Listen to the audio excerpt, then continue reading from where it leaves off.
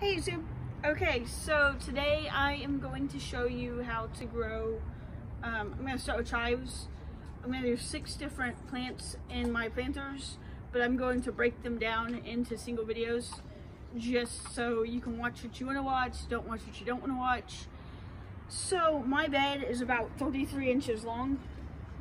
So I've divided them into 3 sections of 11 inch each. They're about 11 inches by 13. And the reason why I did this is because I'm using a method of gardening called the square foot gardening method. And that is just a method that a lot of container gardeners use, or people who garden in raised beds, because in traditional gardening, they do rows, and so they factor in space for you to be able to walk in between the rows. Square foot gardening allows you to basically garden more plants in less space. So I am going to start off with chives because I like chives. Now in the square foot gardening, you're supposed to plant 9 chives per square inch. However, the thing is with chives is you can pick them out and eat them before they're fully mature, so I might do a little bit more. I don't know yet. Very small seeds. Okay, so just in case none of you have ever gardened before, when you get the seeds, you kind of want to maneuver them around and make sure all the seeds are down here, just so you don't cut or damage any of your seeds. Now chives, you plant a 1/4 of an inch below the soil, so that's about to your finger. That's about your fingernail. So you go, just poke in about your fingernail, not very deep. Make a little hole. Oh, and for you totally blind gardeners out there, before I garden anything square foot gardening method, you can measure. That's completely, fine. Like for instance, to measure out your bed, there are accessible rulers that you can use. Also, what I like to do a lot of times while measuring things is cut a rope or cut a string into 1 foot and 6 inches. But for something like this, I kind of just feel around and get a feel of my spacing and go from there, because it doesn't have to be exact. If you want it to be exact, there is seed tape that you can buy and or make. It's this paper tape that have seeds on it that are spaced a specific spacing apart. So if you want it to be exact, or you don't want to have to worry about it, you plant the whole tape. It can be cut to fit whatever length you want. Normally they're about 4.5 feet long full of seeds. So that is another method if you don't want to bother with this measuring nonsense. So anyway, I'm just taking my hand, I'm coming in here. Oh, I have popsicle sticks, for those that can't see, that help me know my sections, just because it was a lot easier for me personally just to section it out beforehand. That's just what I found worked. You of course can do whatever you want. Now these chive seeds are very, very small. They're kind of finicky. You just pop one in and put the soil over it.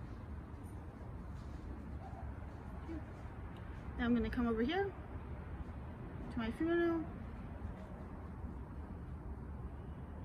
Okay. I'm going to pop one seed in. Again, just slightly put the soil over it.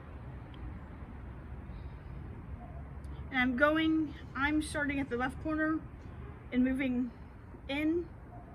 You, again, do it however you want. Put a seed in.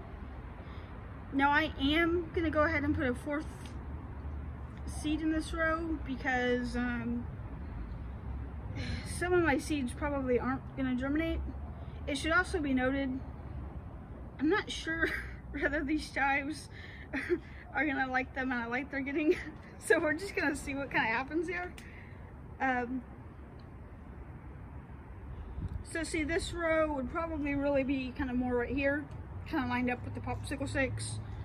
I'm going to go ahead and do that, but I'm probably going to put a seed in the middle there too. Again, remember guys, I'm new to this, and I could be doing this completely, totally, utterly wrong. And I might get lucky and it might work. Or I might get unlucky, be doing it right, and it still might not come out. I'm gonna kind of pre-poke my holes. So many jokes there, but I won't. Okay. And the cool thing is about chives, like I said, you don't have to let them grow to maturity. You can pick off baby chives and eat them. So I'm not really worried about overcrowding them, like I might be with some other plants. Something else I should note, this planter is a bit shallow, so we're gonna see what happens as far as growing carrots and stuff, mainly because I really like carrots, and why not? But here's the thing, seeds aren't really all that expensive, so even if this doesn't work out for whatever reason, it's not that big of a deal. Don't be afraid to fail. It's okay. Most master gardeners, which I definitely am not one, but most of them will tell you that they have killed more plants than most people have ever grown. It's just kind of par for the course. And if my chives don't come up, we're not gonna starve. It's not like the zombie apocalypse is coming and my chives are the only thing that's gonna keep us alive. We can go to the store and buy food. Okay. Now I'm pouring the seeds into my hand, taking them out of my hand. Again, that's the way I want to do it. Now for storing these seeds, you're going to want to store them in somewhere kind of cool and dry, out of direct sunlight, because direct sunlight will make them think it is time to start growing, and then you'll end up with shitty seeds, and you don't want that.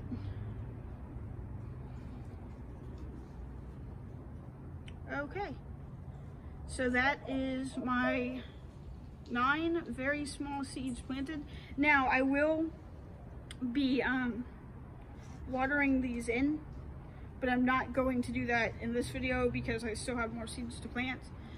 And you should also pre-moisten your soil, but it's been raining, so my soil is pre-moistened for me. I didn't have to do that step. But if you're planting, that's something you might want to do. So thank you for watching, and good luck if you decide that you desire to grow chives.